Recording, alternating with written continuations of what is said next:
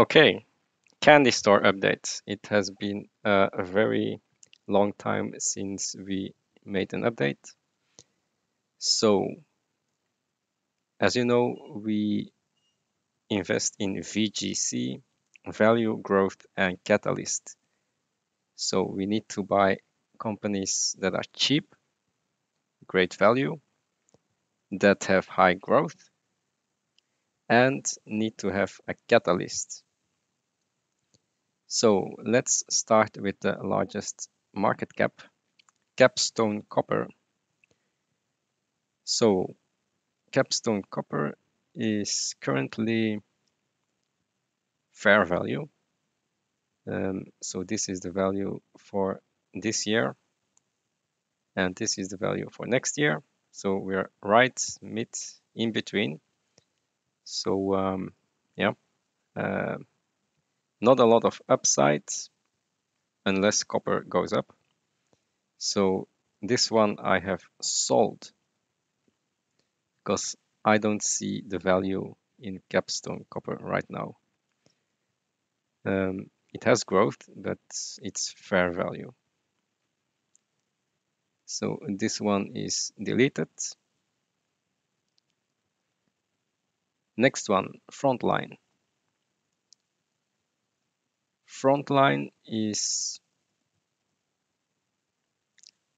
a tanker stock. Why do we invest in tankers? You can watch my previous video on Frontline on that. The reason is we are in a tanker bull market.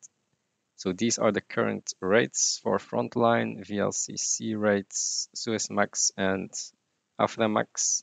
And based on these numbers, we have a PE ratio of 2.5. That's very cheap, so I kept Frontline. Same with Ardmore Shipping, that's also a tanker stock, but the difference is this is crude oil and this is products. Basically, they are all the same PE of 3 to 4 and will probably go higher. So I also kept Ardmore Shipping. Next one is Trigon Energy. Trigon Energy is a European gas stock. The problem with Trigon Energy that I see right now is that gas prices are very low. So the EU gas price has come down from this top and it's now headed lower. I really don't see gas prices come back up to 100 or 150. The EU is now using less natural gas, not more. LNG is also not doing well in Asia. And US natural gas is also very low. So this doesn't look good in my view. So I have sold Trigon Energy just because of the natural gas price. I know this could bottom out, but I don't expect another spike to 150. So there's not a lot of upside anymore. So this is out of the portfolio. Then we have Cidara Therapeutics. So this one is just a biotech, very low allocation, just a lottery ticket. I thought that it would go up with the FDA approval, but it went down. So now I'm going to back hold it until the J&J results, which will be very good. So after the J&J results somewhere in the summer, I expect a pop and then I can exit or at least cut my losses. So this one I will just hold. Next one is Soma Gold. You all know that I bought this. Can watch the video. It has done very well. The valuations also look very good. Triple, quadruple upsides, and if they find the resources, this can be a 10x. Maybe not a 10x, but a 5, 6, 7x. And has a lot of leverage to the gold price as well. As you can see here, if we go to 2,500, then you can easily see this can go to a 10x. So plenty upsides. Soma Gold, new holding. I also think that gold will do well. Next one is Trigon Metals.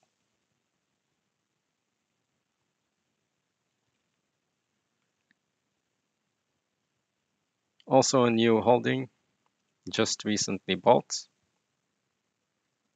because I wanted to have exposure to copper. Copper is doing very well. We are going into deficits in the coming years, so this should go higher. And the upside, yeah, you can watch my other videos on that. But currently you can see we are a bit overvalued currently. But in a year from now, we will become severely undervalued as they go to the underground. So that's easy double to a triple. Yeah, the infrastructure is worth 150 million and market cap is only 50 million, so should already be a double. Prospera Energy is the next one. Yeah, this we will just keep because we all know that oil is going higher. So oil is going into into deficit by the end of this year. So Eric Nuttall is saying that from May to June onwards, we should see oil spike to 100. If oil goes up, Prospera Energy will go up. Eric Nuttall also says that we need to go into Canadian heavy oil. That's exactly what Prospera Energy is. There's also growth in the pipeline. They are going to drill 10 horizontal wells, 7 vertical wells, do some acquisitions with added barrels. So the leverage is going to increase. It is going to be fair value for this year, but for next year, I see massive upsides. The estimates are about 50 million net income, so that's a PE of 1. So for this year, not a lot of upside, but in the future, there is a lot of upside. So wait 1 year and we could go double, triple on this one. So this is a long-term hold. We are in a long-term oil bull. Avricore Health. This is still my diversification stock. SaaS company, technology, healthcare company. It has not done a lot, but fundamentally it has done quite a lot. When we look at the store locations, it has been rising and is probably now already at 520, 530 stores. So fundamentally, something has changed. Earnings are going to come in, and there is a catalyst they are going to go international at some point this year. So 420, we are currently already at this level here, 600 probably. That's the June number. So somewhere here. So as you can see here, there is some net income projected around 1 to 2 million per quarter. So 5 million per year, 3 to 5 million per year. That's, and the market cap of 30 is PE of 5, 6.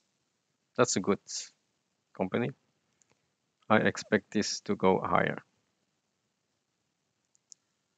Deep South Resources, just a speculation stock that I bought. They had good news on their property in Namibia. So I expect them to get the license back, the mining license. And this property is extremely valuable. At the current copper price, this should be worth almost $2 billion. $2 billion, and the market cap of this company is only 17 million. So I expect a re-rate, and then I will just sell it at some profit, because I don't like to buy and hold explorers. But this is so cheap that the probability of upside is very high. Okay, so that was the update, and I just want to finish by looking at these stocks. So why should we keep this portfolio? You always need to project. You need to project 1 year ahead what will be the cash flow. If the cash flow will be increasing, then that's a good company. So let's go over everything. Do you think that tankers will be improving themselves, improving cash flow in a year from now? Yes. Tankers are in a bull market. There will not be a lot of tankers anymore. Oil demand will go up. So we need more tankers. Tanker rates will be going up in a year from now. So at a PE of 3.5 right now, this is only going to get better and better. So these two are a hold. Cidara Therapeutics, yeah, that's just a lottery ticket. Nothing to say about that. Soma Gold, we know that gold is in a bull market, and Soma Gold is now trading at price to free cash flow of 2. So it's already cheap. But in a year from now, production is going to increase from 35,000 to 45,000. So in a year from now, this company will be much better off. It will also have paid off, its entire debt. So in a year from now, this will be higher. Trigon Metals, in a year from now, they will be mining from the underground and 5x their production. So yeah, the cash flow is going to increase dramatically at Trigon Metals. Also, copper is in a multi-year deficit bull market. Deficits are going to increase.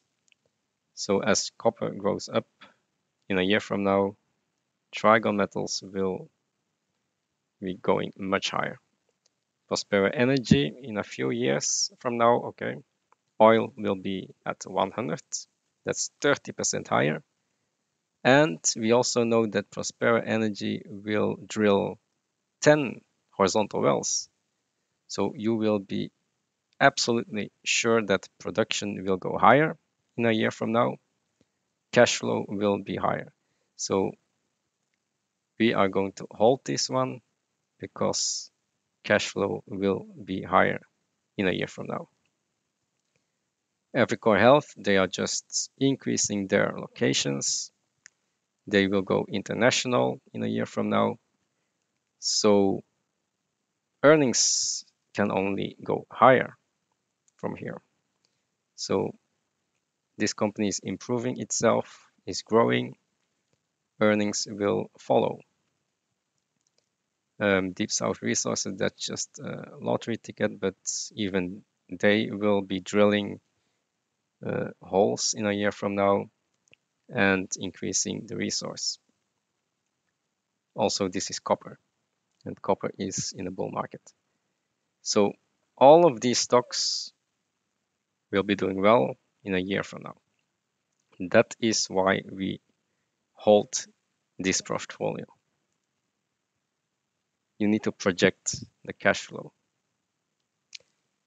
Okay, that was the update, and I'll see you in the next video.